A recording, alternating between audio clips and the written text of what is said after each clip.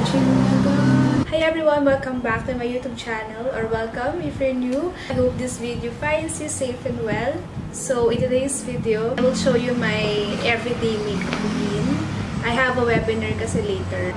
So ayan, I will be showing you how I do my makeup for my online class. But today, I want to add some extra coverage sa face since I have trouble areas, trouble spots. So I will be using a foundation for today. So without further ado, let's get started. Fuck it. My darling, I love you, I love you, I love you, I love you,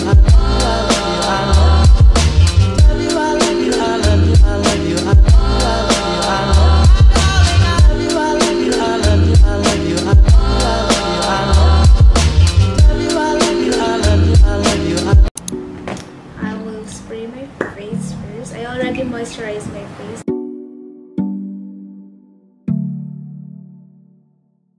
Long nights alone, sleeping by myself with no one to hold. And I think, don't you worry my friend, you got time. But right now I think I need someone who takes me to dinner and wine and kisses me every night. I just want somebody, somebody to love me like that. I just want somebody, somebody to love me like that. I just want somebody, somebody to love me like that. I just want somebody, somebody to love me like that.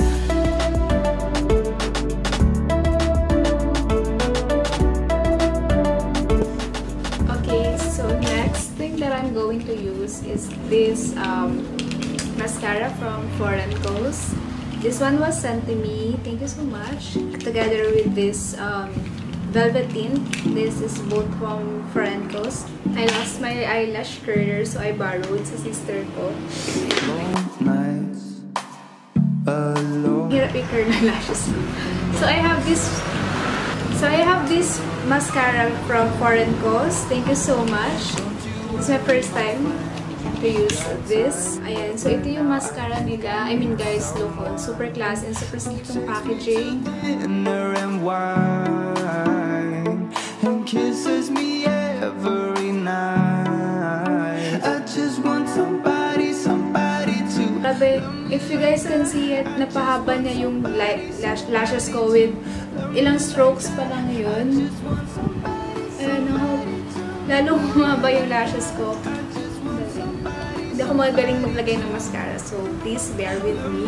But you can really see the difference in person. So, humaba yung lashes ko, which is true to their claims. Sabi nila dito is, iisipin mo naka-wear ka ng falsies. And if you're going to see it up close, ang haba ng lashes ko.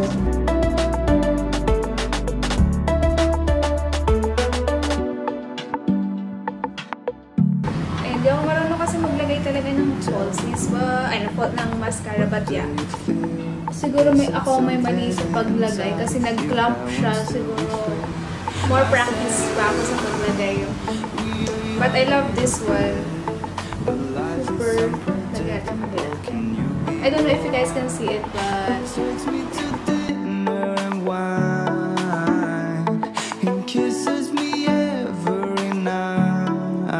haba ng lashes ko if titingnan niyo up close. I love this. Super love ko to. And it's worth its a price. 875 for a mascara. Super good na. I will give this a 10. I will recommend this to you guys. Super ganda. But ang problem lang is yung application ko. I don't know kasi I'm not a fan of mascara talaga. If makita niyo siya, medyo clumpy. It's because of my application, feeling ko.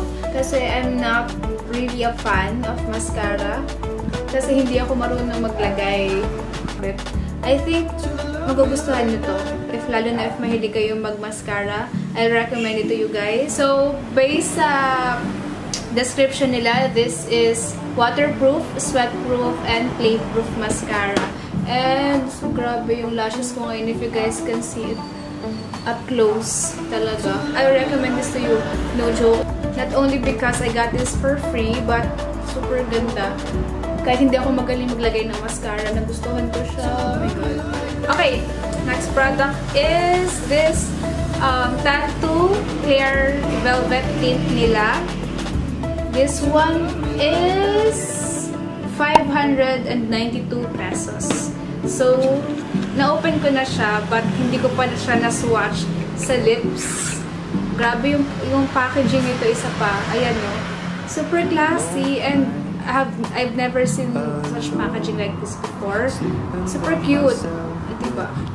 Super classy niya tingnan. Ang ganda ng packaging nila. Ang shade na kinuha ko is medyo more on the nudish side. Ingay, sorry. And it smells like, mabango yung, yung scent. It smells like grapes. Parang ganun. Yeah, yung smell niya is parang grape.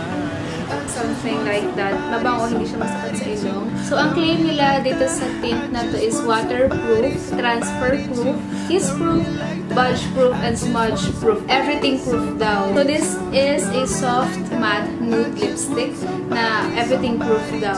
I'll swatch it for you guys. Grabe, oh my god. Ang ganda ng shade niya. Parang naalala ko dito is yung Velvet Teddy ng MAC. Let's see if dupe siya. Can you guys see it? What do you think? I think this is more on the I don't know how to explain it, but Forencos is more on the orange side, and while the MAC is more on the pinkish, mauvish, I don't know, basta ayan. Soft sa lips, it glides on smoothly.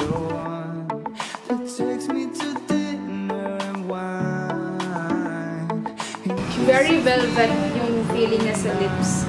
I love it. I love the color. Para may lips but better lipstick type of products. I super love the color. Ganito yung mga shade na hinahanap ko sa lipstick ngayon. I'm obsessed with this type of shade. So guys, I love the shade. Super. I will give this a 10 also because the packaging or look. Very comfortable niya sa lips. I love it. I super love this one. I'm obsessed. Super, I love. You guys should check them out. So yeah, sa pansin nyo, di ako nag-blush on. I don't like putting blush on, lalo na if may mga areas of red.